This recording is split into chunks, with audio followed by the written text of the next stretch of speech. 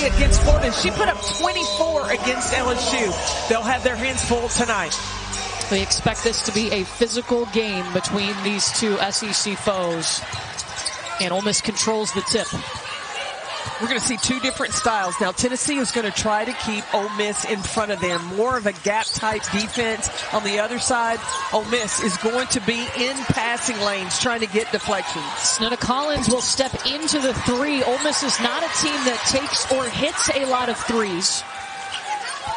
See, Marquesha Davis went over Jasmine Powell. She got up over, so it wasn't an over the back, but she was able to get the reach to get the offensive glass. 7 seconds on the shot clock. Here goes Davis. And there to call 3 seconds. Well, here's the starting five for Tennessee. Since Destiny Wells went down with that injury, the point guard duties have solely been put on Jasmine Powell's shoulders. And Tennessee with the turnover. Well, Jasmine Powell has been playing well as of late. Ole Miss's lineup has flipped around. They've used 9 different starting lineups. They use a point guard by committee approach after KK Deans went down. But we're seeing Kennedy Todd-Williams the last couple of games. This is a member of the SEC All-Second Team last season, All-Defensive Team, talking about Madison Scott.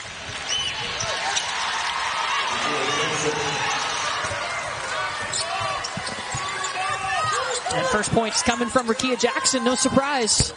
Kennedy Todd-Williams with the response. You know, the first game, but they won't call her running the point. They say it's point guard by committee. But the first game that she was initiating the offense last week against Georgia, she had a career high. I think that when you put the ball in a player's hands, they understand really how tough that job is. She has a respect for it, but then the accountability piece, even when you don't have the ball. Marquesha Davis, one of Ole Miss's strengths, scoring in transition.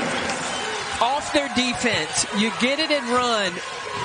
Coach Joe kept saying at practice, we cannot run if we don't have the ball. So you get it with your defense and you get it not coming through the net. It's got to be coming off the rim. Jewel Spear getting her own rebound and the putback.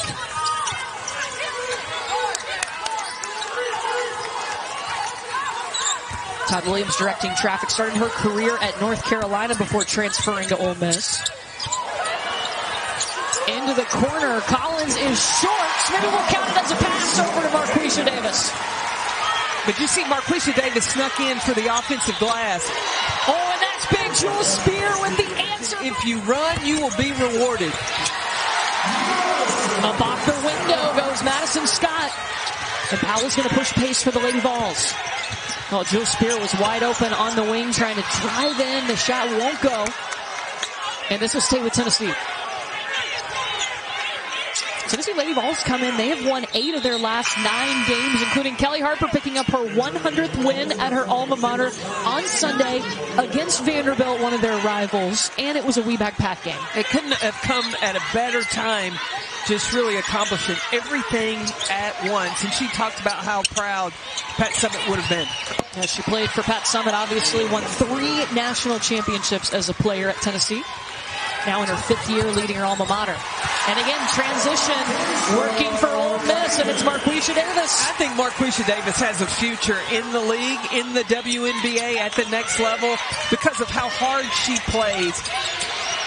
Oh, how about that though? Rakia Jackson in all kinds of traffic with the finish. Was I speaking WNBA? Rakia Jackson has a future in the WNBA should she decide to come out. You better believe it. And now Tennessee, you score off missed shots. Jewel Spear, boom! Her second 3 of the afternoon. Well, we don't have to worry about Tennessee getting off to a slow start. Nope. They've gotten off to a hot one. Yeah, they trailed by double digits in the second quarter in their first 5 SEC. For Ole Miss, what Coach Joe tell us? Look, we can go 2 for 2s, but we cannot afford to give up 3s. Ole Miss is going to have to do a better job of finding the shooters, especially in transition. 8 seconds. They swing it over to the other side of the floor with Jewel Spear. Running out of time. 3. Got to put it up. Puckett does just in time. And to know that Pat would have been proud of this group. You win against Vanderbilt, who's an in-state recognition to Alzheimer's, which was something that Pat Summitt really wanted to stay in the fight as long as she possibly could to bring awareness and to raise money for research to hopefully find a cure. And the Path Summit Foundation working specifically now to help the caregivers. They're coming out to help the caregivers have a strategy for how to take care of loved ones. And how appropriate that is, because that is who Pat Summit was. She was one that would take care of other people. At times we were like, Pat, I don't know how you get it done. You coach your team, you take care of the players, you have fans and family that call on you to do different things, and she made time for everyone. Well, Tennessee's hit its last 3 shots. Ole Miss trying to catch back up down here early in the first quarter. You see Tennessee, unlike Ole Miss, really sagging back. The focus is to keep Ole Miss out of the paint. And Tennessee with another chance inside the Hollingshed, but it's broken up by Zakiya Stevenson. And Studa Collins driving in. You got to not allow them to score as many points as you, but when it comes to championship, the foundation on is you got to get on the glass. Tennessee 13th in the nation. Well, Ole Miss is pressuring out on the perimeter, so that leaves in isolation, especially if you can get the ball in the middle of the floor. Rakia Jackson.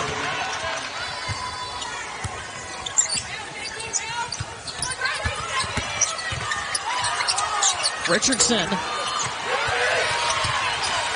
getting the rebound back up. Second shot in the paint. Tennessee's going to hustle. Tess Darby loves the 3. 4 3-pointers made for Tennessee. And at practice yesterday, Coach O spent an hour and a half on transition defense. She's not going to be happy about that. Richardson working on Hollingshed. Up and around. And Richardson's using her physicality with Hollingshed attacking the basket. Now can she give it back? And they have been challenging Jillian Hollingshed. 10 seconds left in the quarter. Marquesha Davis coming off the screen. 2 looks for Ole Miss and they can't finish. And the clock stops with .8. Marquesha Davis. .8. You can catch and shoot, but no time. People didn't like what she said, but she told the truth. When you look at winning and what they did last season, yeah, they should look at packing this place. Remember, Gino Ariema called out the Connecticut fans when he felt like the fans had gotten a little too complacent because they were winning all the time. Like, you have to address that because the fans are a big part in helping your program win. And with what Coach O's bringing here, the fans, look, that's what attracts players to want to come play for you, is knowing that there's going to be butts in the seats. Yeah, how many times, too, did we see Nick Saban in his career call out their fans for whatever it was, leaving early when they're having blowout wins? But, you know, definitely a nice crowd in here today. There's support in Coach O, and I see her when she comes in. People are hugging, they're blowing kisses to her across the floor. There's a lot of love here in Oxford, Mississippi. Marquesha Davis with the bucket. She's off to a hot start. Tennessee, though, had a season high in the first quarter, 27 points. So no slow start on the road for the Lady Vols. Well, Tennessee was able to go inside, and then they were knocking down their perimeter shots because of the pressure. Now Ole Miss has got to adjust a little bit so that they can get some rotations, force some dribbles. When a team makes Ole Miss play in the half court, where are they going to get their buckets? Back up and in. Tyra Singleton. Now Singleton's got to get on the glass. That's what she can bring and contribute to Ole Miss. If she is physical inside and plays cleanup, that's exceptionally helpful for the Ole Miss offense. Kennedy Scott Williams is a shooter, so you move her off the top. That's a 2. Rolls in and out, and Jasmine Powell, one of the smallest players on the floor, gets the rebound. Powell hadn't really gotten going offensively, but she's serving it up. Rita Igbakwe with the block on her birthday. It's her birthday. Running the floor in transition. Tamari Keith stood up and exposed the ball. Buckway just knocking that out of bounds. He's going to sub out.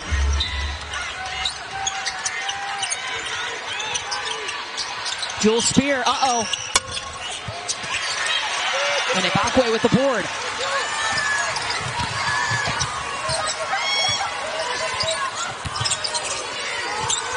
Scott at the free throw line. I think that the 3x3 experience over the summer, moving to the point guard since she's been at Ole Miss this season, has been key for her, taking her game up. Maddie Scott with the steal, and it's poked away. Lost control of it. Last touch by Ole Miss. Going to start Vegas. Jessica Carter's playing well for the Mississippi State Bulldogs, along with Lauren Park Lane at the point. Ole Miss is going to run some weave action and then look for the post to step up, set a ball screen for the opportunity to attack. Caroline Strickland whistled for the foul on that last play for Tennessee.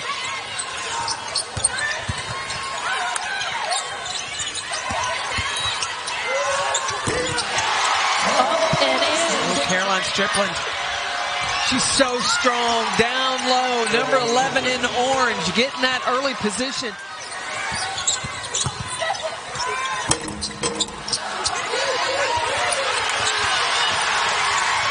Ole Miss got it back, but then Kennedy Todd-Williams lost it. You can't afford to turn the ball over against Ole Miss. Ole Miss will turn those into buckets with a quickness. Kaya Wynn with the bounce. She's really come along, Kaya Wynn has, especially in the absence of Destiny Wells going down in that guard position. Ilana Eaton off the mark.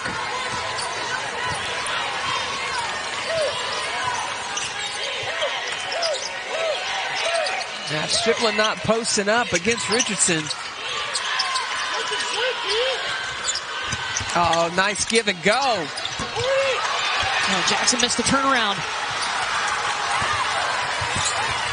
Richardson pulls up in transition. Strickland was begging for the basketball down low. Rakia Jackson off the backboard. Jackson into double figures now.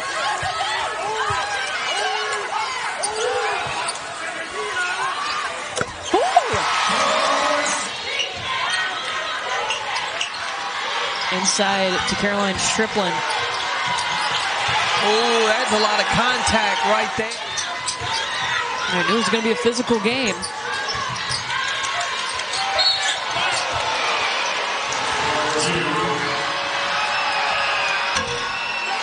From Wake Forest, we've talked about, the coaching staff has, about how good she is being a three-point shooter. She's really good at that. No, absolutely she is. One of their best three-point shooters.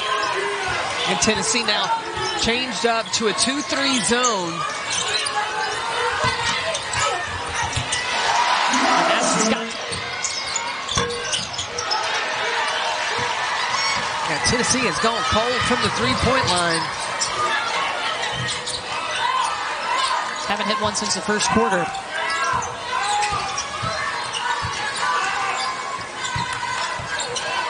You look at the size of Tennessee all across the board. Madison Scott is going to go over. We're tied at 37. Powell's shot off the mark.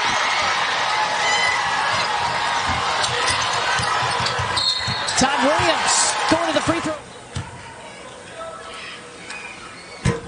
Todd-Williams gets the third, and that is always a fun rivalry. Oh, it Just is. A little bus trip by the Waco. The fans will be out. Baylor, they've dropped 3 of their last 4 ball games. They've got to get back on track. Rakia Jackson, 7 seconds. Madison Scott. Short on the layup. And a jump ball possession. Spear is going to take it out for Tennessee. Rakia Jackson's got it. Heaves it at half court. Ooh, had a chance.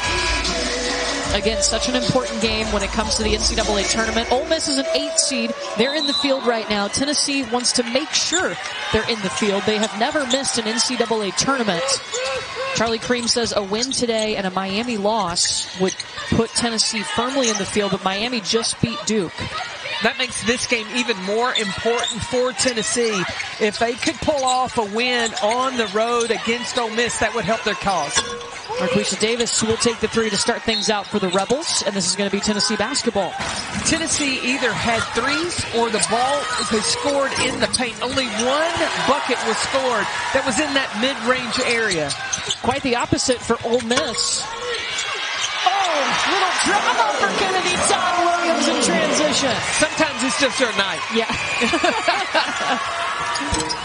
The answer, though, Jules Spear. Oh, Tennessee gets beat back in transition. You can't celebrate after you score a bucket. This will stay with Tennessee. Kennedy Todd-Williams.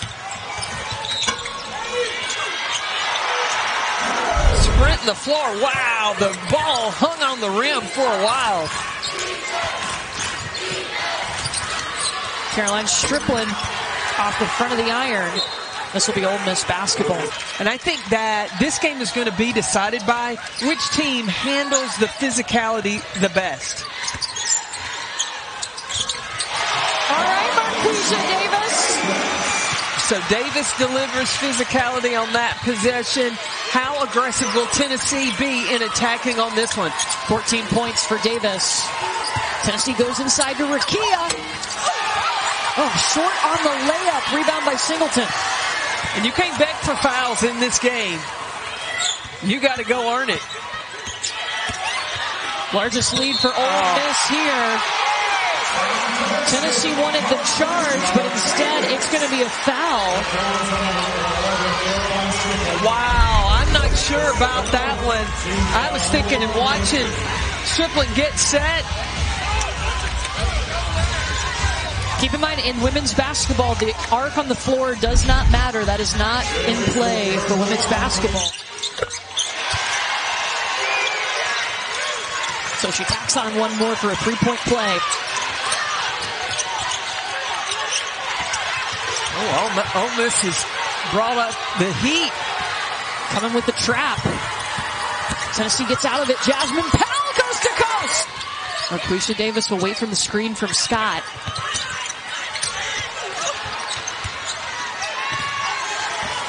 And out comes Rakia. This is where she is so dangerous. It's a hard matchup when Rakia Davis can rebound the basketball, bring it down the floor. Joel Spears setting things up. Sees an opening and takes it, going to the free throw line. She's garnered the respect in the scouting report that she is a three-point shooter. So defensively, you've got to play her a little tighter. That's smart of Spear now. When the defense is out, the lane is open, go attack. Spent 3 seasons at Wake Forest and wanted to look for a new place to develop her game even more. Hoping for a chance to play on the next level. Baseline shot from Marquesha Davis is a no.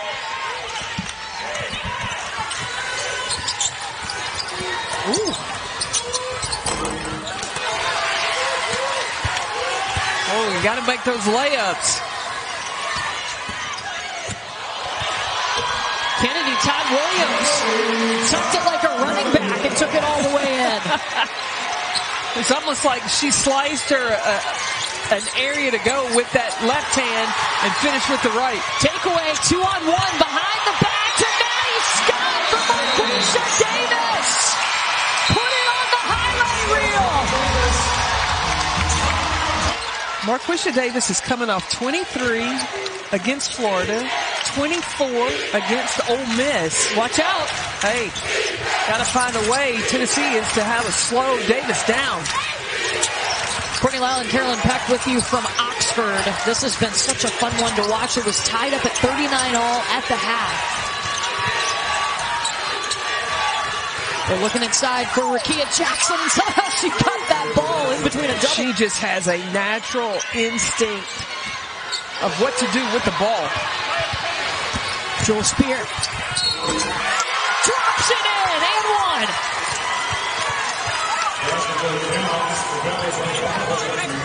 Second foul whistled against Ibakwe.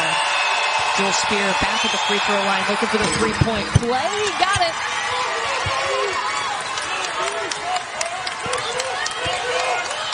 Ole Miss lead cut to 1. Tennessee's led by as many as 7 today. Having Tamari Key inside to try to slow things down in the paint, but not slowing down. Kharyssa Jackson trying to do that. She's blocked by Madison Scott into the hands of Marquesha Davis. You know, I asked her what was it about her game, what motivated her to play. She said, "I'm a baller." Look, when you got the confidence about your game, you're a baller. When you step on the court, you think that way. When you get an opportunity with the basketball, you're thinking, I ain't doing nothing but scoring. I'm getting buckets, and that's what Marquesha Davis, she does. This is a clear out one-on-one. I like that decision, though, from Madison Scott. You're pulling Tamari Key away from the basket. Snowda Collins the kick out too much. You talk about Tamari Key, only made 9 appearances last season. And she told us yesterday, I've had to work myself back into game shape, too. Yeah, I don't care how much time you spend on a treadmill or in the pool. You got to play to get in game shape. 6 seconds. Jewel Spear, a little fadeaway at the baseline.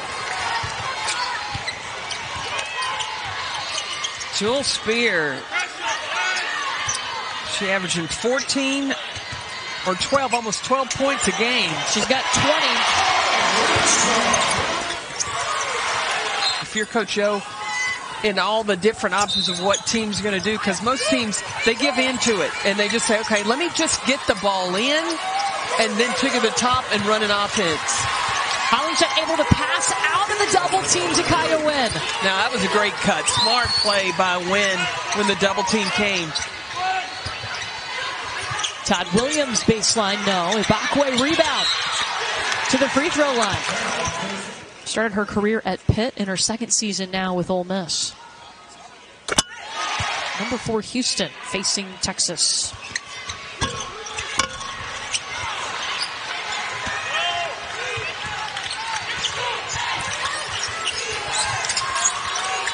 Now Hollingshead now battling for position.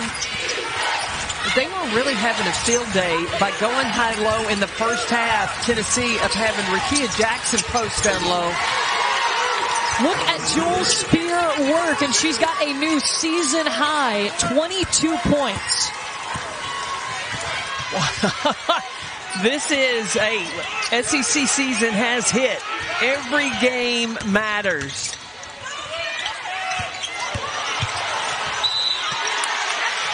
Jewel has talked about her brothers pushing her into the sport of basketball. Her older brother, she wanted to be just... You got bragging rights. That's right. You got sit. She's covered up. Kennedy Todd-Williams picks it.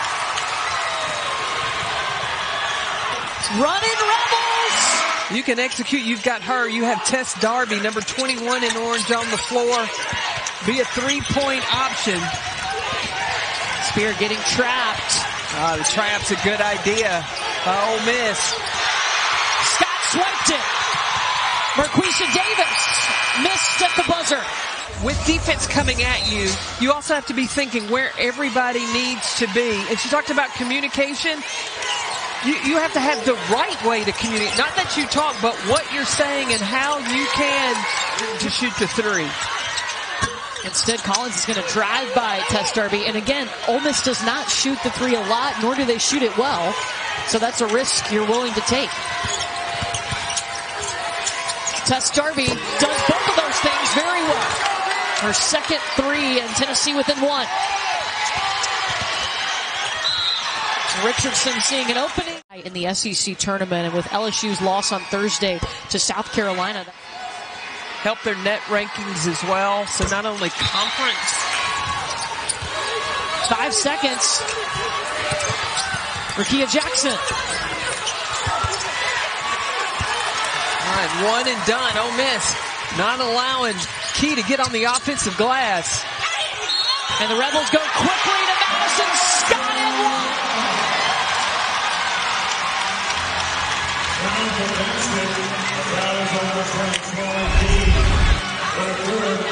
That's the third on Keith.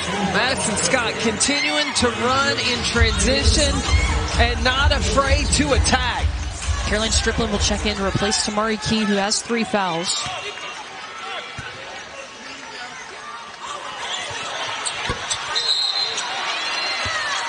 And a lane violation. Oh, that will drive.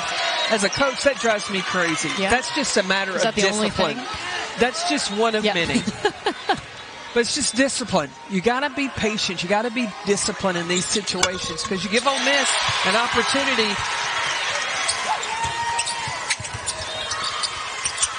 Puckett, baseline. Caroline Strickland got a terrific position down low, just wasn't able to finish. Richardson up to 18. She is having herself a day. That's a new season high, and Ole Miss has its largest lead.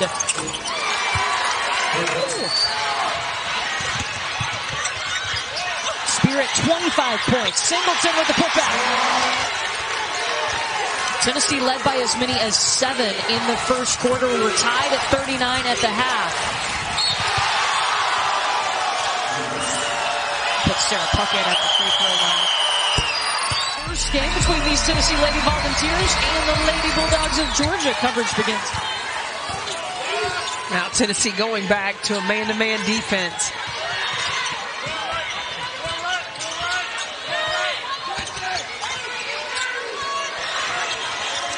Richardson for 3. She had hit 4 on the season coming into today, and today she's 2 for 2. Hey, when it's your day, it's your day. And Tennessee needed that from Jasmine. Kennedy Todd-Williams, no.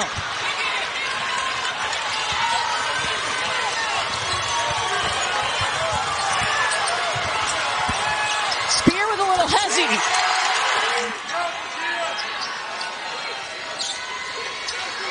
It's going to be a chess match. It's like Tennessee has really 5 guards on the floor to match the 5 guards or the hybrid players of Ole Miss. Davis for 2. Swish!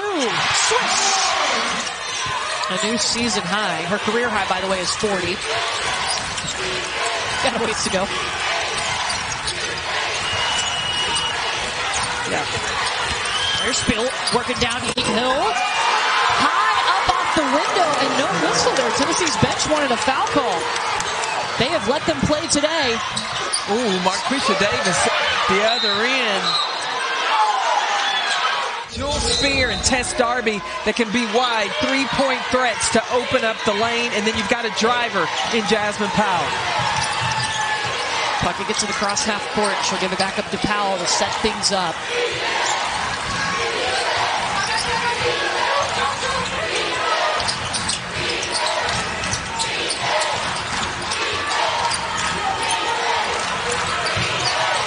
Spear comes to get it, 5 seconds, and she's fouled by Collins. That's the 15th foul. It puts Jewel Spear at the free throw line. First one short. Tennessee 6 for 9 from the charity stripe today.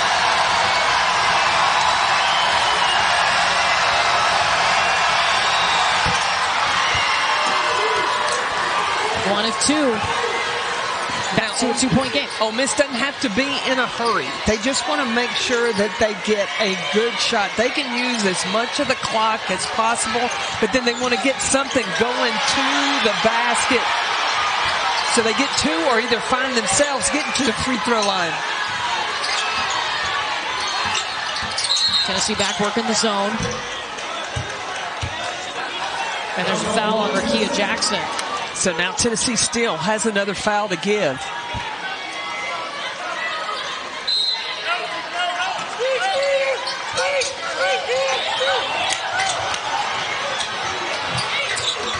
Marquesha Davis got wide open.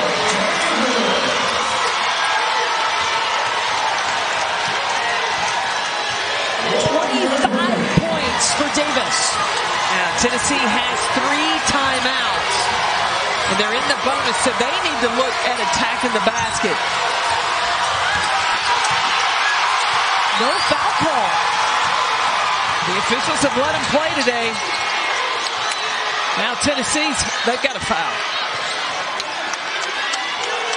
You got to get a steal. You can't just let the time run off the clock. I think Kelly Harper's trying to get Jewel Spear to foul, but she wasn't understanding. And Kennedy Todd-Williams is going to score.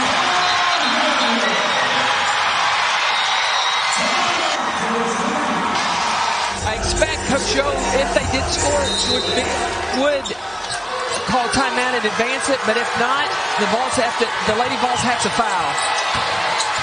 Powell trying to drive, and she's blocked by Kennedy Todd-Williams. It stays with Tennessee. 21.1 on the clock.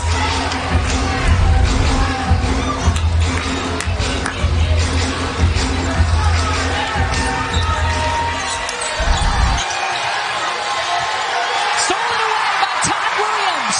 Tennessee's got a foul. They got to find her. Tennessee has to foul right now. 12.9. Ole Miss does have a timeout if they can't get the ball in. They get it into Todd-Williams. And Jewel Spear, too much time. They're going to let it go.